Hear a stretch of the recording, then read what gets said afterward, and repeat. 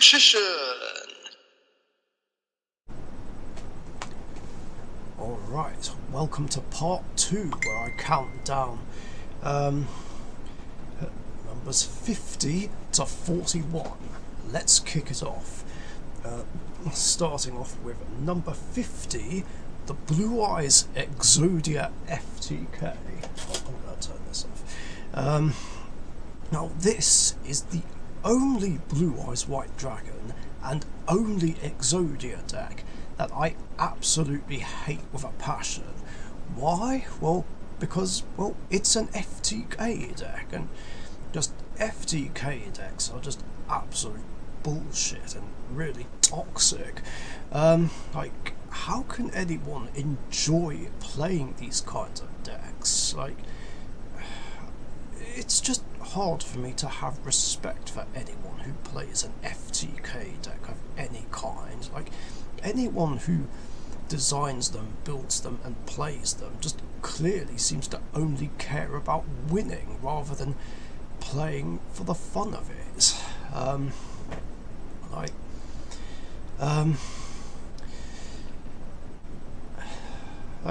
you're not even using the Blue Eyes monsters, Blue Eyes White Dragon itself to win. You're just abusing it and White Stone of Legend and their draw spells just to get to Exodia on turn 1.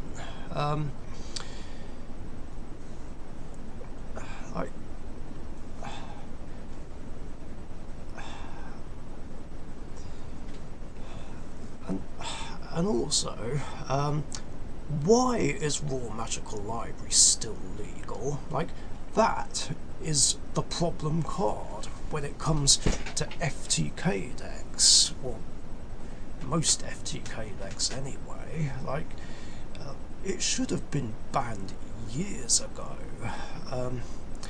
Like, I don't know why this deck hasn't been hit at all, because, like, one of the points of the ban list is to kill off FTK decks, but this one didn't. I mean, you could argue that it can brick and run out of steam, but like I said before, bricking doesn't always happen, and if it doesn't brick, then it's just impossible to beat and stop.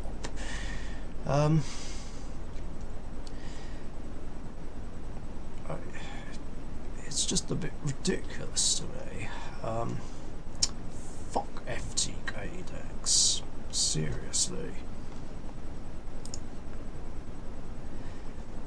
Number 49, Dark World. Like, I've never liked Dark World. Well, except during the period where both Morphing Jar and Card Destruction were banned. Or at least I didn't have a reason to hate it during that time. Yeah, other than that, Dark World is just annoying. Like, it's bad enough that they can swarm the field just too easily. But, there were particular cards that just pissed me off over the years, like Dark World Lightning being one of them back in the day, where it just popped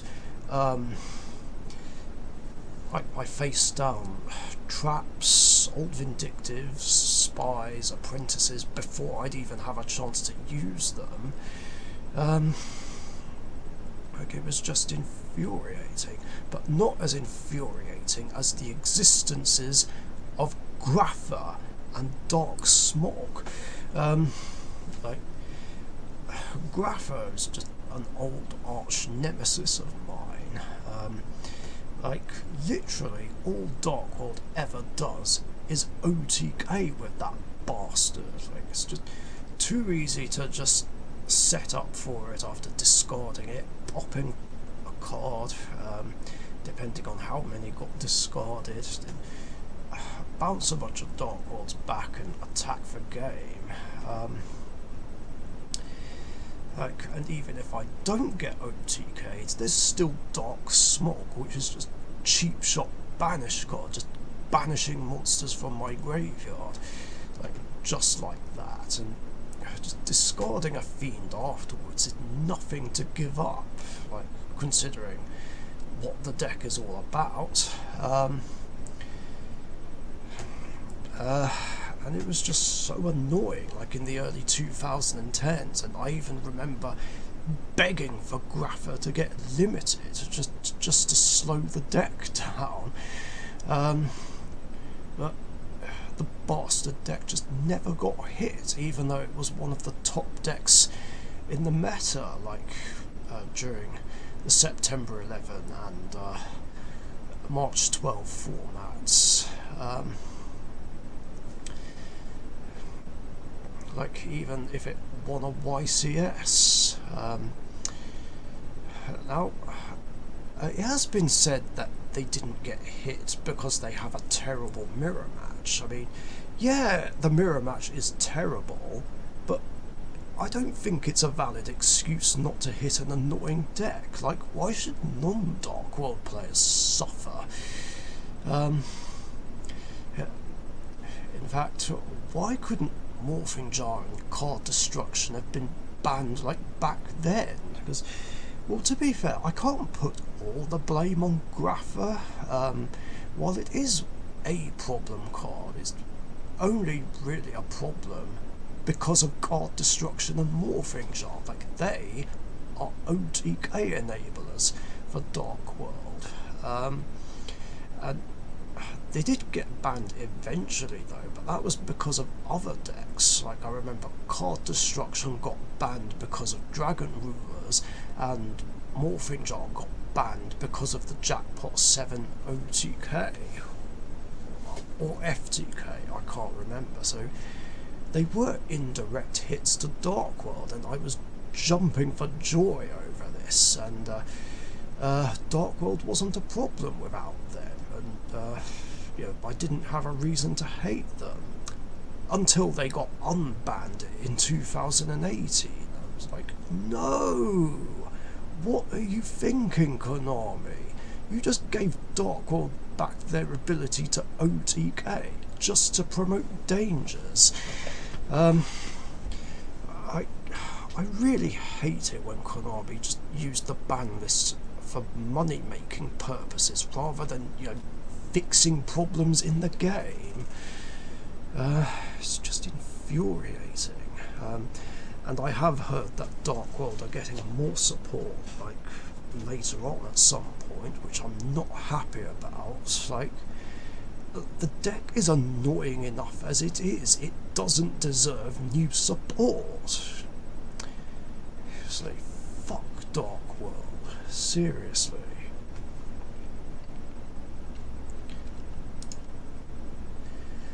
Number 48, Scrap, because it's also an OTK deck. Like, Scrap Dragon and Scrap Twin Dragon are so fucking annoying. Like, especially when the deck has the ability to get multiple copies out and just OTK. Like, and I'm not even lying about this. I was once OTK'd by a board of 2 Scrap Twin Dragons and a Scrap Dragon. It was horrible. It's just infuriating. I mean, even Scrap Dragon by itself is just annoying, and it saw play outside of Scrap decks, which took me by surprise. It's just absolute bullshit, just popping a card on either side. Alright, yes, Breaksword does the same thing, and I do play Breaksword in some decks, but I can only do that twice though. And furthermore, it's just easier to stop. Unlike the Scrap Synchros, like, even using a summon negation card like Solemn Judgment does nothing, because they can still bring back a non-synchro Scrap monster and then just make another one, which is just fucking bullshit. Like, they shouldn't work like that, purely because they never hit the field. Yeah, like I said, not even Solemn Strike, my most preferred form of effect negation, does nothing. unless of course I stop Scrap Golem or Scrap Chimera. Yeah. Stupid Synchro deck is stupid. Number 47, Magispectres, an archetype full of monsters with targeting and destruction immunity, which means they have fuck all weaknesses. Like, and the only ways to deal with them are to destroy them by battle, or just bounce or spin them with Storming Mirror Force and Drowning Mirror Force, respectively. Not to mention they have just annoying traps which just negate and banish, or just outright banish. It's just so annoying, and this was a horrible Pendulum deck.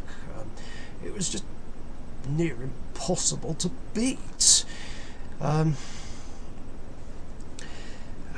the fact that some effects require them to be tributed doesn't mean anything, because they're pendulums and they can just come right back. But to be fair though, like Master Rule 4 and 5 rules, I guess did mess them up a little bit. So they're probably not as much of a problem as they used to be, but still a problem nonetheless. I'm just thankful that Kirin is still banned, and I just hope that bastard never comes back. Like, that's even worse than Grand Mole. Like, it's Grand Mole on crack.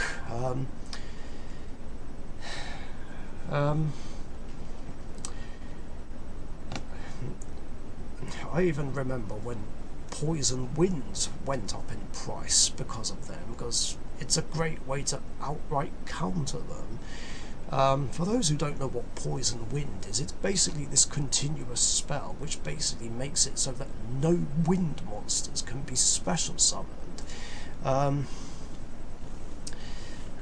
just everyone picked them up just to counter them, and it was a bit difficult to pick them up myself.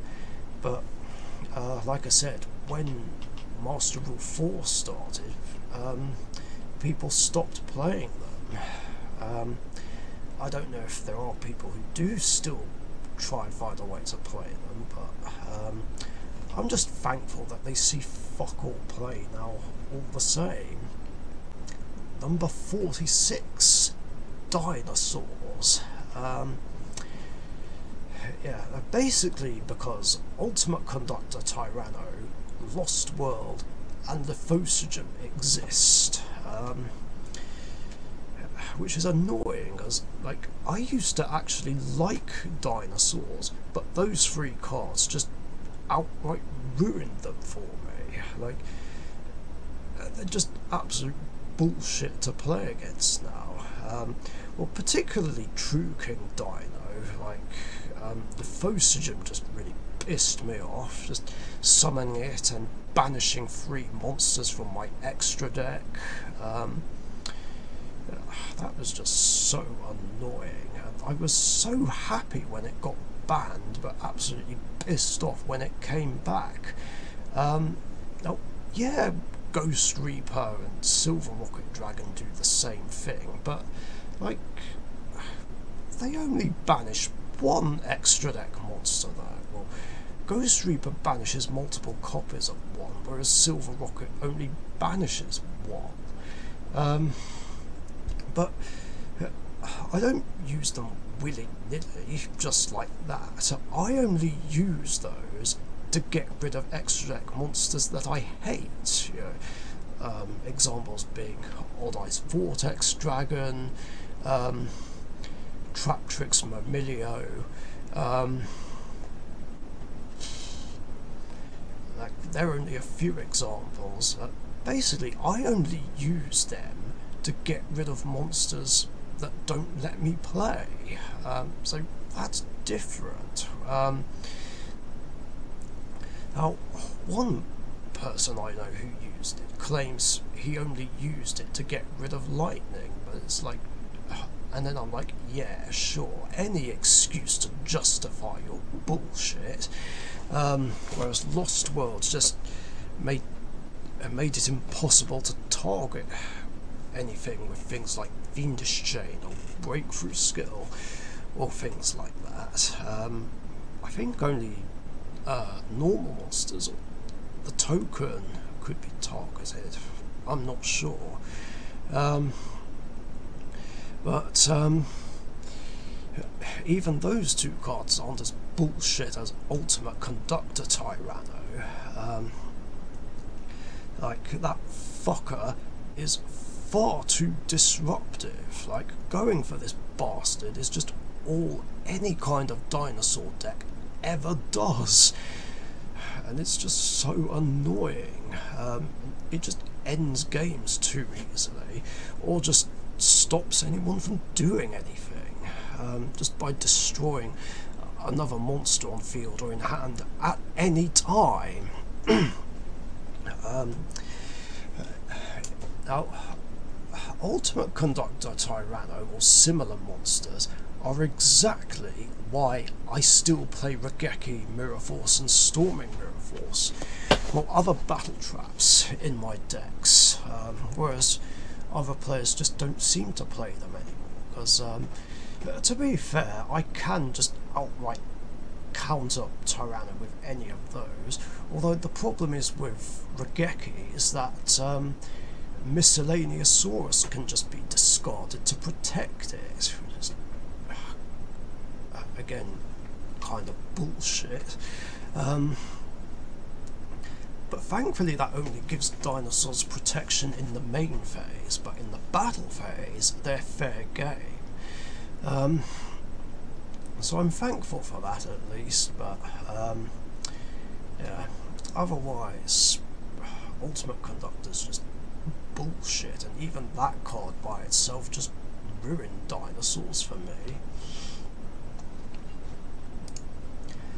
Number 45, Bone Tower dot deck. Another FTK deck. Like, basically, it's Mayakashi's, but with the strategy being getting out Bone Tower first, then spamming out that level 2 tuner and their synchros and milling cards out of my deck and just gaming me in one turn. And like, again, this is a cheap, dirty, dishonourable and disrespectful way to win. Like I hate deck out strategies. They're so fucking cheap. Like, it's no better than a Stally Burn strategy. Like, it's just so cheap and dirty.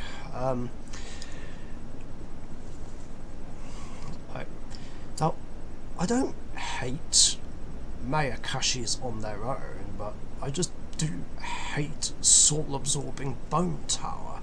And it's funny, because this deck came about during the second half of 2018, where lots of FTK decks were running riot, and yet this one didn't get hit for some reason. And I don't understand why, because again, like I said, one of the points of the ban list is to kill off FTK decks, and yet this one didn't. Just why did Bone Tower not get banned? Like, it's ridiculous. Like, it just pisses me off when decks that should get hit don't get hit. And you know, it just makes me lose faith in Konami when it comes to the ban list and just fixing problems in the game that need to be fixed. Hell, this card was even seeing play in the Zombie Horde deck, which is kind of bullshit. I mean, that deck was also annoying enough as it is, with or without Bone Tower. And there's a spoiler for what's coming up later on. Number 44, Tri-Brigades. because, well, it's an OTK deck. Like, this seems to be all they ever fucking do, as well as disrupting plays with hand traps like Ash Blossom, and then of course they have an annoying Link 4 which has a non-targeting banish effect. Like, I can't remember what else it does, but yeah, it's kind of annoying, and it just makes high numbered Link monsters just too easy to bring out, by just banishing themselves from the grave just to get them out just like that. And just OTK. Like, so annoying and infuriating. Like, I didn't play against them that much, but yeah, I've had a few horrible OTK experiences with this deck. And it wasn't fun. Yeah, that's really all there is to it. I'm just thankful that Zodiac Strident and Barrage got banned. Another archetype that I hate. But yeah, I mean, I don't have anything else to say about them really. Number 43, Dark Lords. As it's just basically another lockdown deck, or at least that was the case like before they got the support in what was it, Rise of the Duelist. But yeah, when I played against them before, they did too many things that stopped me from being able to play. Like, it was annoying. It's not really the Dark Lord monsters themselves I have a problem with. It's two of their traps, Enchantment and Rebellion, plus Hope Harbinger and Vanity's Fiend. Yeah, because they just set up for Vanities or Hope Harbinger or both, and just disrupt my plays with Enchantment and Rebellion. And I've already expressed my hatred for Hope Harbinger in another video. Like, Superbia makes Hope Harbinger too easy to bring out and just negate my spells. And it just set up for Vanities too easily. Like, I don't even know why Vanity's Fiend was even in the deck anyway, because I feel like it just defeats the whole point of Dark Lords, which is to spam out a bunch of beat sticks, and just set up for other high-level Dark Lord monsters. I'm pretty sure there's one that gets an effect if it's tribute summoned, but I can't remember which one it is. Like, it's been a while since I played against them. And it's like, okay, you shut down my special summons, but now Dark Lords can't do what they're supposed to do. Either way, like, Vanity's Fiend is just fucking annoying. It's like I said, I hate cards that shut down special summons. And then there's Enchantment and Rebellion, which have also pissed me off. Like, Enchantment has robbed me of victories and comebacks too many times in the past. Like, I'm able to gain the upper hand, and it's like, cool, I attack the game with this monster, and they're like, nope, Enchantment, I take your monster. Fuck, I can't finish you. Then they just steal control away, and I just end up losing somehow. And then there's Rebellion, which just pops a card at any time, pretty much. Especially on one occasion where I used my Red Dragon Archfiend deck, but I couldn't play because Vanity's Fiend was on the field. My only defence was a Dark Resonator, and I did see a Fiendish Chain, thankfully, which I used on the opponent's end phase and negate Vanity's effect, but then come my turn, Rebellion gets activated and pops it, and it's like, oh, come on! I can't catch a break. But of course, like I said, they did get support in Rise of the Duelist, including a fusion, which is kind of a bit random. It's like, why are they fusing now? But I haven't really seen what the newer ones can do. So maybe they play a completely different strategy now, I don't know. But I'm not willing to find out in case it's even worse.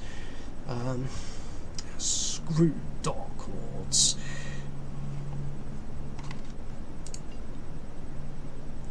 Number 42, Lunar Lights. Now, I've expressed my hatred for Lunar Lights before. Like, it's simply because Leo Dancer and Kaleido Chick exist. Like, all they ever do is OTK with Leo Dancer. Like, that's it. And Kaleido Chick makes it too easy to set up for Leo Dancer. And just do some bullshit OTK plays with it. A power boost or no power boost. Regardless of whether there's any other monsters out. And Kaleido Chick makes it so I basically can't defend myself in the battle phase. Like, I just get cut off from doing absolutely anything, which is just fucking bullshit and completely unfair. Like, if Leo Dancer and Kaleido Chick didn't exist, I wouldn't have a problem with Lunar Lights, but of course I do. And just, even Leo Dancer by itself is just an annoying problem, which is hard to overcome. Like, that bastard has fuck all weaknesses. Like, there's only a few ways to get rid of it. Just destroy it. Sorry, that was a video saving. Destroy it in battle with a stronger monster. Storming Mirror Force, Drowning Mirror Force, or just spin it away with Rainbow News' effect. I know it's a problem for Dark Magician, because like I said, it struggles against monsters with targeting immunity, especially if they also have destruction immunity. But, you know, my Dark Magician deck has been able to beat Lunar Lights before. I needed specific cards to do it with, Drowning being one of them, just Apprentice Magician being dropped on a Dark Magician, or I just get out a Dark Paladin and try and get its attack points over 3,500. Same with Amulet Dragon, where I have to banish at least 7 spells, maybe even a bit more if Leo Dancer is getting a boost from Tenki.